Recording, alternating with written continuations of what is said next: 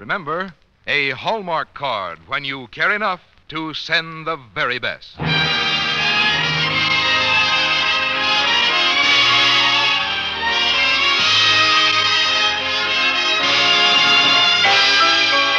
Tonight from Hollywood, the makers of Hallmark greeting cards bring you Mr. John Lund in Sinclair Lewis's Arrowsmith on the Hallmark Playhouse. Each week, Hallmark will bring you Hollywood's greatest stars in outstanding stories chosen by one of the world's best-known authors, the distinguished novelist, Mr. James Hilton.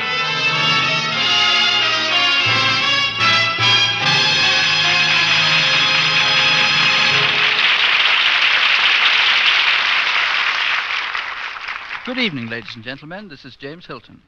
Tonight we are proud to present a dramatization of a story written by a man who has the unique distinction in American letters of having been judged worthy of both the Pulitzer Prize and the Nobel Prize for Literature, Mr. Sinclair Lewis. And the story we present tonight is, I think, one of his finest, Arrowsmith, a story of profound meaning for our times especially. For in Arrowsmith, Sinclair Lewis does what I, as a writer, can tell you is no easy task. He portrays, and as well as it has ever been done, what goes on in the mind of the scientist. And you who read today's newspapers will not need to be told how crucially important this problem is for the world nowadays. To highlight our dramatization of this great story, we have the privilege also of presenting one of Hollywood's newest and most exciting personalities, John Lund. And now, before the curtain, here is Frank Goss with a brief message from Hallmark. There are Hallmark cards for every memorable occasion on your calendar. Yes, for every occasion that calls for remembrance, there is a Hallmark card that says just what you want to say, the way you want to say it.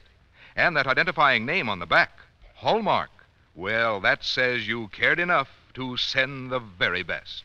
Now, our curtain.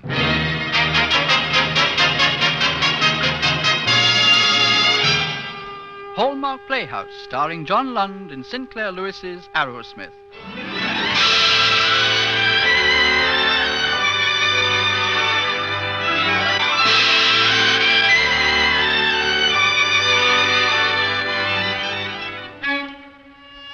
I sat alone in that house that made one pool of light in the tropic darkness, listening to the soft, venomed whisper of the jungle as it coiled itself around the house. I sat there thinking, who am I? What am I doing here? Where am I going? Where have I been? Where have I been? And the voices of the past began to sift through. Name, please. Martin Arrowsmith. What branch of the university are you entering? The medical. Name, please. Martin Arrowsmith. What branch of the university are you entering? The medical. Name, please. Martin Arrowsmith. What branch of the university are you entering? The medical.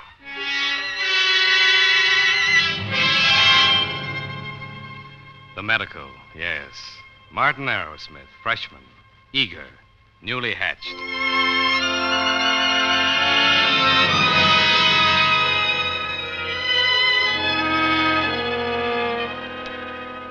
Arrowsmith? Yes, Professor Gottlieb? Observe what I do.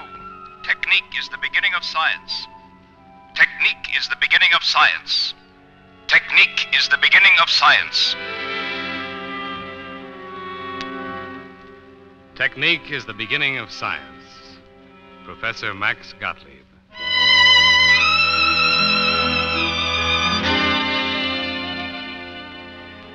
A voice softly blurred with the culture of another country. A man who could inspire and could crucify. At 21, I entered his classroom.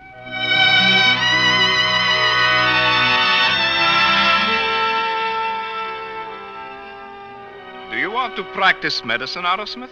Oh, no, sir. I'd like to work in research. I'd like to be a bacteriologist. Good. After these past few weeks, I do not think you would make a good doctor. But research, that is another matter. And it is the important field, make no mistake about it. Research is the advancing line that moves ahead of the doctors, that makes their work possible.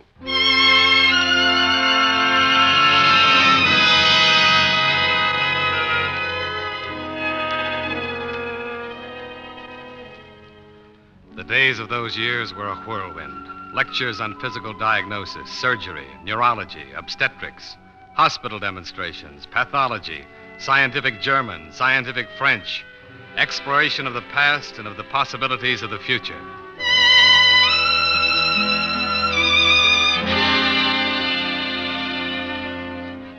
Professor Gottlieb, something's wrong with these immunology theories. What do you mean something is wrong? Young man, do you set yourself up against science? Do you feel competent to attack the dogmas of immunology?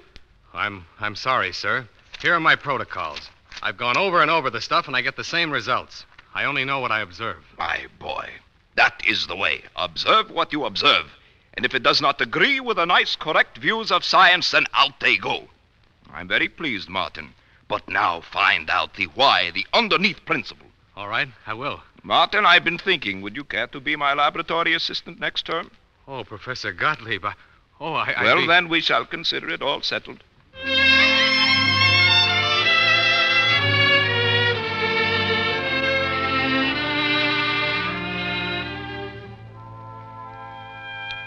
Those were the days when I plunged headlong into every experiment and every experience that came along. Those were the days when I was engaged to Madeline Fox and her mother. Those were the days when I met Leora. Professor Gottlieb had sent me on an errand to the hospital, and there was this small probationer nurse scrubbing the floor as I turned the wrong corner and skidded. Hey, watch out! You almost stepped in my scrub bucket. You almost made me break my neck. Why don't you watch where you put your scrub buckets? The scrub bucket has to be where I'm scrubbing. You can walk any place you want. I have to scrub where I'm told to scrub. I'm being punished by the superintendent of nurses. She's showing me the importance of discipline. Oh, I see. Pretty hard, this training for nurses, I guess. Well, it's about as romantic as being a hired girl in Dakota. You come from Dakota? I sure do. Wheatsylvania, North Dakota. You're from the University Medic School, aren't you? Yeah, but I'm not really much of a medic. I'm going to be a bacteriologist. Gee, that's wonderful. Say, would you like to have dinner with me tonight? I'd love to. 7? I'll be ready. See you then. Hey, what's your name? Leora Tozer, what's yours? Martin Arrowsmith. Hello, Martin Arrowsmith. Hello, Leora.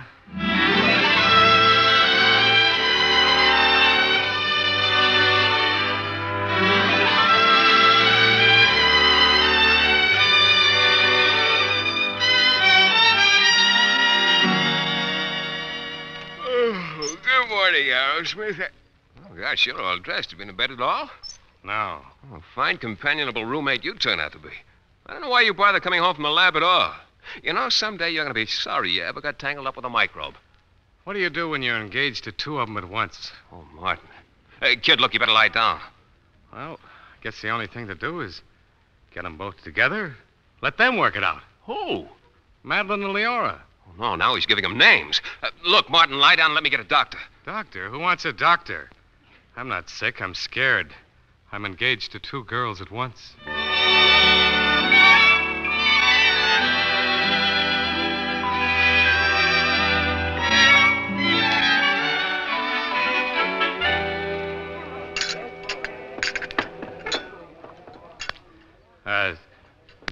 Miss Fox, this is Miss Tozer. How do you do? I invited you both to lunch because I thought that you two should get acquainted. Dr. Arrowsmith tells me you're a nurse, Miss Tozer. Yes, sort of. Do you find it interesting? Oh, yes, I think it's interesting. Do you come from here, Miss Tozer? No, I come from, just a little town. Well, hardly a town. It's in North Dakota. Oh, way out west. I don't believe we know anyone else from North Dakota, do we, Martin? No, I suppose. I don't think so. Where are you from, Miss Wolf? Fox. Oh, I'm so sorry, Miss Fox. I have such a bad memory for names. Where are you from? I'm from here. Right here. Oh, we know lots of people from here, don't we, Martin? Oh, yes, lots of people, yes. Well, what would you girls like to eat? Oh, you order for me, Martin. You know just what I like. You order for me, too, Martin. You know what I like, too. Look, Madeline, Leora, I don't know how you two feel about each other, but, well, I brought you two together because, well, by some strange coincidence, I'm engaged to both of you. And I didn't know what to do except come out and... Engaged? Both of us? I'm sorry for you, Miss Totem. Tozer. You poor child. You do have a job ahead of you. Goodbye, Martin. Well, darling. Looks as though you're mine by default. Oh, I'm sorry, but I couldn't think of any other way. Martin, you better not get in any more messes like this because I'll never give you up. I'm going to cook for you and sew for you and wait for you to come home at night. And someday the world's going to discover that you're the greatest scientist in it. I'm very much in love with you, Mr. Arrowsmith. Hello, Mrs. Arrowsmith.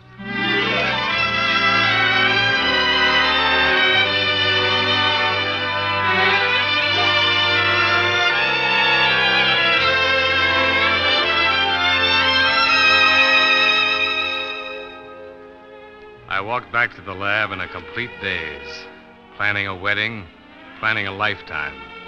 I was late. Class was already in session. Gottlieb sent me on an errand immediately. Arrowsmith, what have you brought me here? What do you ask for 6 female rabbits? I asked for 6 male rabbits. I'll go back right away. I'm sorry, You're sir. sorry. And what do I do with this class while I wait for you to go and return? I'm sorry, but I didn't understand you. I made a mistake. Mistakes in science mean lives. You're an imbecile. You've been mooning around for weeks, acting like a schoolboy fit for nothing. What good is an assistant who can't even bring me what I require? Get out. You mean I'm fired as assistant? I'm glad you have enough intelligence to understand that. Well, that's all right with me.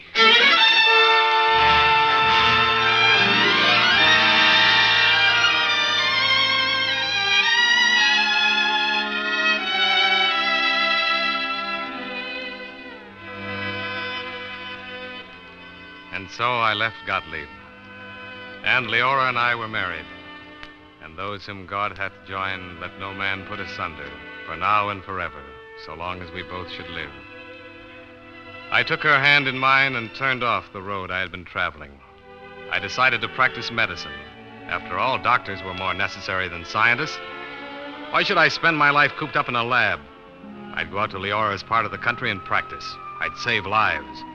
I'd be Martin L. Arrowsmith, M.D., of Wheatsylvania, North Dakota. And so I graduated and began the days of my practice. Hello? Yes, Dr. Arrowsmith there. This is Mr. Willoughby. My little girl has a stomachache. Hello. Hello, Dr. Arrowsmith. This is Walter Lamb. I've hurt my hand. I'd like to come in and have you look at it. Dr. Arrowsmith, I don't know what's wrong with me. I just feel bad all over.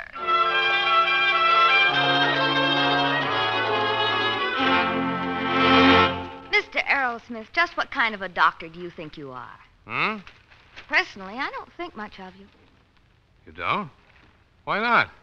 Well, you haven't said a word about me drinking lots of milk and orange juice, or being careful about lifting things. Milk?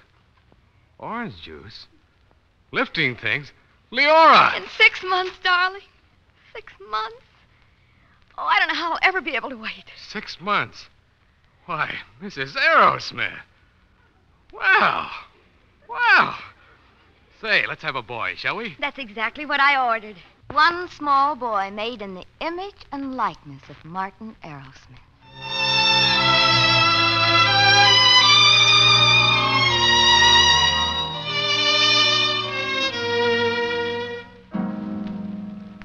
Six months of waiting, of watching, of worrying, of praying. 6 months of illness for Leora. 6 months of growing, swelling pain, of terror, torture, agony. Martin! Martin! Martin!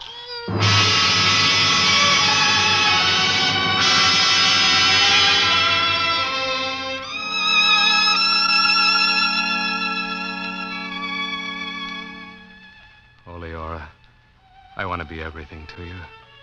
Let me be everything to you. There won't ever be another baby, will there? No, never another. Darling, darling. If I could only help.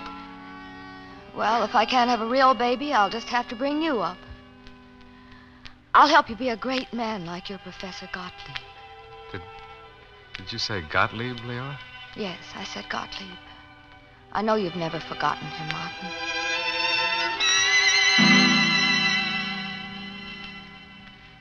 For hours we sat together, unspeaking, eternally understanding, in the prairie twilight.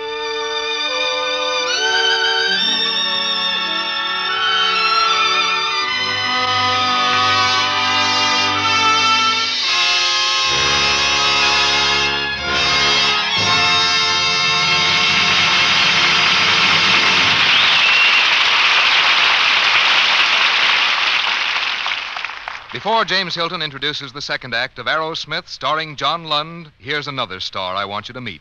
The lovely little star of Walt Disney's latest picture, so dear to my heart, the delightful little Luana Patton.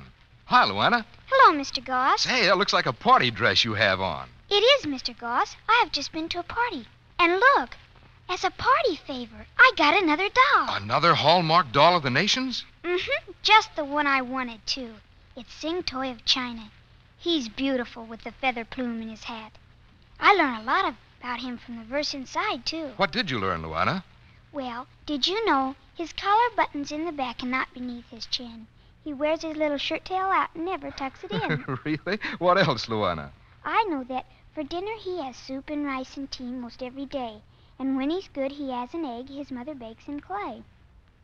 That's fun learning about Sing Toy this way. Sure it is, Luana. The Hallmark Company knew you'd like to know about your little friends all over the world. So they designed these beautiful dolls of the nations and put these cute verses inside them.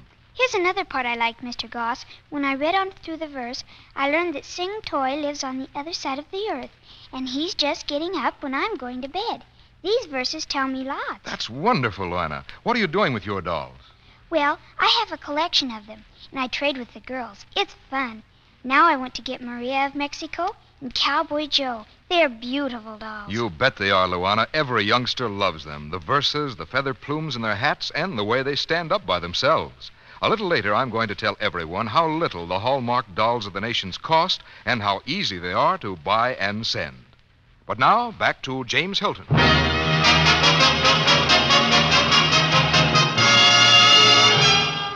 We continue with part 2 of Sinclair Lewis's Arrowsmith, starring John Lund.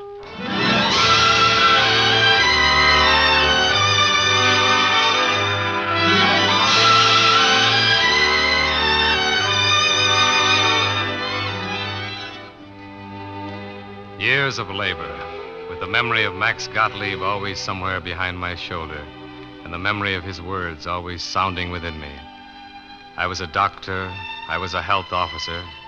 Finally, one day I submitted a paper, which was published in the Journal of Infectious Diseases. And shortly thereafter, I received a letter from Gottlieb, telling me that he was now at the McGurk Institute in New York, and inviting me to come there and continue my research. And so, at last, I went back to him.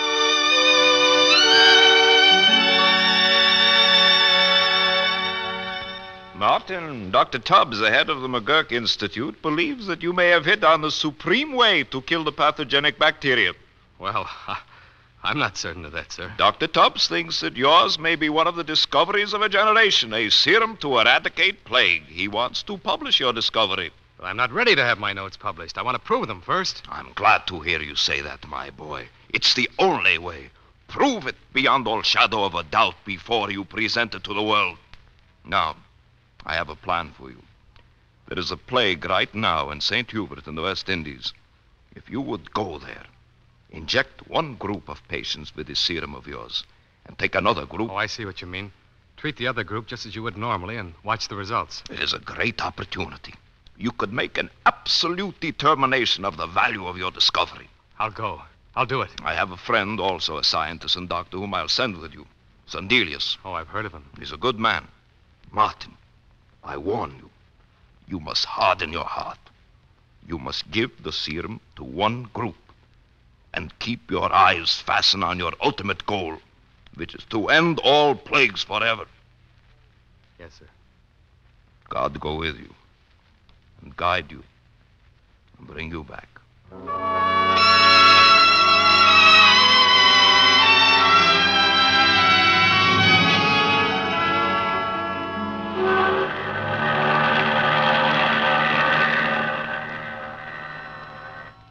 A tramp steamer, a black, starless midnight. St. Hubert, the port of death. Passengers were permitted to land on the island, but once there, none could leave the island until the quarantine was lifted. Leora and Sandelius and I stood on deck watching the launch made fast that was to take us into shore. It's a strange, ghostly sort of night, isn't it? Isn't it? I'm so excited I'm scared to death. Leora, please, stay on the boat. I can't imagine what I was thinking of to let you talk me into your coming out here. You didn't have a thing to say about it. Why, I wouldn't dream of letting you go off to a plague all by yourself. Who would take care of you if you got sick? It would be wiser if you stayed on board, Leora. Go back with the ship. You'll see you in New York in a few weeks. Not on your life. Well, the launch is ready, Martin. The bags and the boxes of medical supplies are already on board. Well, what are we waiting for? Come on.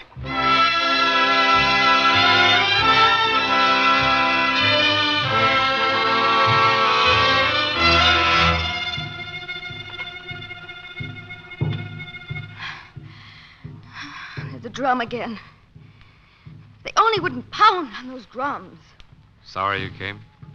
No, I didn't mean it. Where's Sandelius? He's over at the hospital making the rounds again. How many cases?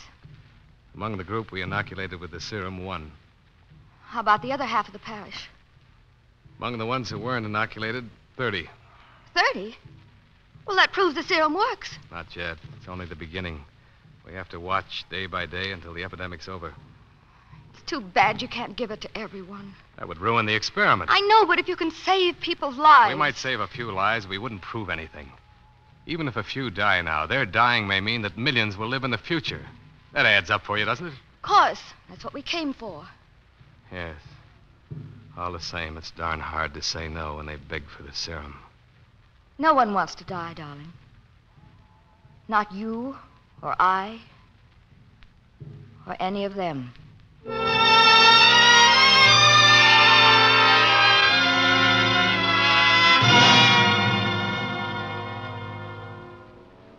I'll never forget her face that day, or her eyes, or those words that came back to me over and over as I sat by her, helpless. No one wants to die. Not you, nor I, or any of them. No one wants to die. Not you, or I, or any of them. No one wants to die. Not you, or I, or any of them. No one wants to die. Not you. Leora!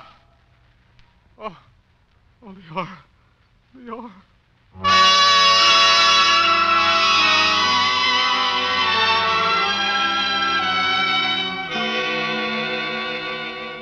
Martin, you must pull yourself together. Pull myself together. Why? She's dead, isn't she? Yes, she's dead. All finished and done with. One lifetime. One young, lovely lifetime. Finished, done, buried. Waste. I'm going to give that serum to everyone on the island. As long as it holds out, I'm giving it to everyone on the island. You'll spoil the experiment. You will undo everything you have done. I don't care. If someone lives, if one person lives, I'm not going to sit here any longer controlling the forces of death and life. I'm through with experimentation. I'm through with science.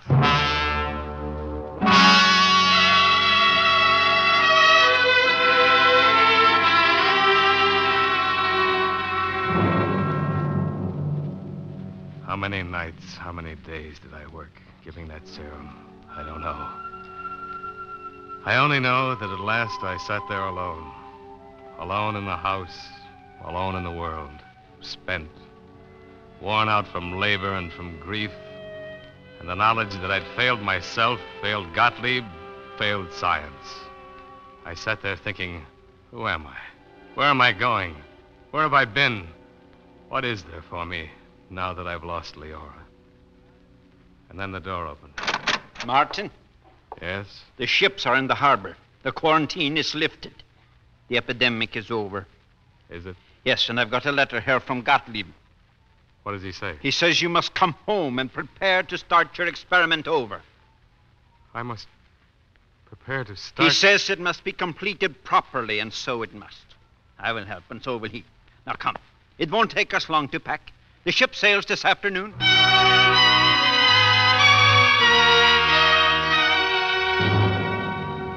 And suddenly I was on my feet, throwing things into suitcases, on my way back to the beginning to start the experiment over.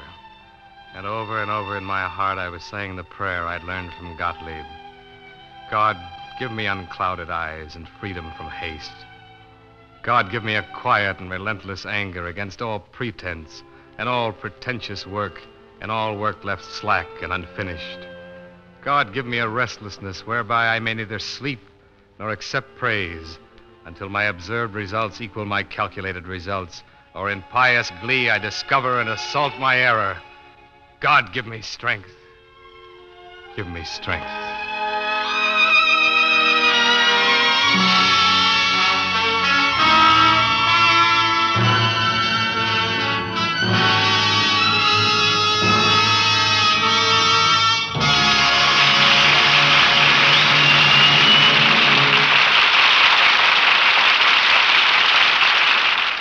In a moment, James Hilton and John Lund will return.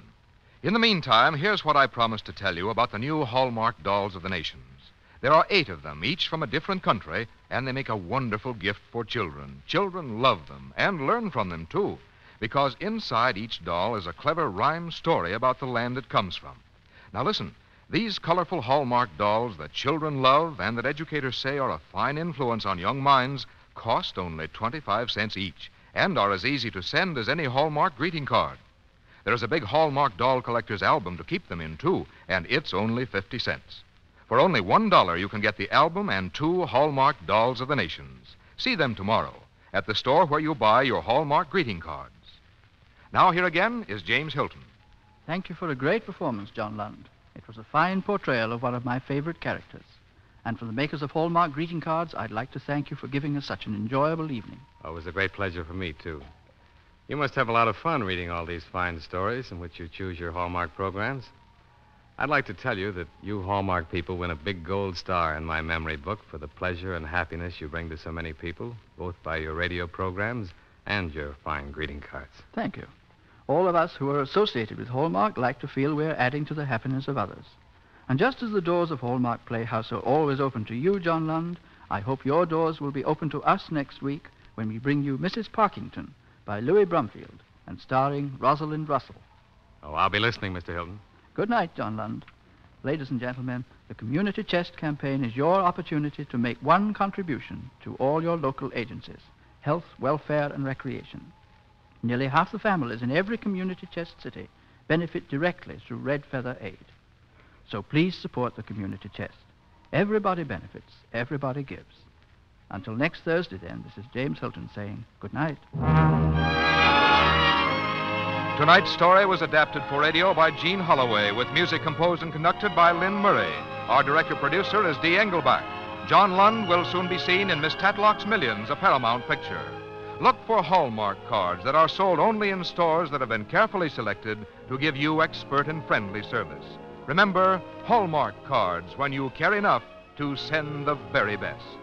This is Frank Goss saying goodnight to you all until next week at the same time when James Hilton returns to present Louis Brumfield's Mrs. Parkington, starring Rosalind Russell.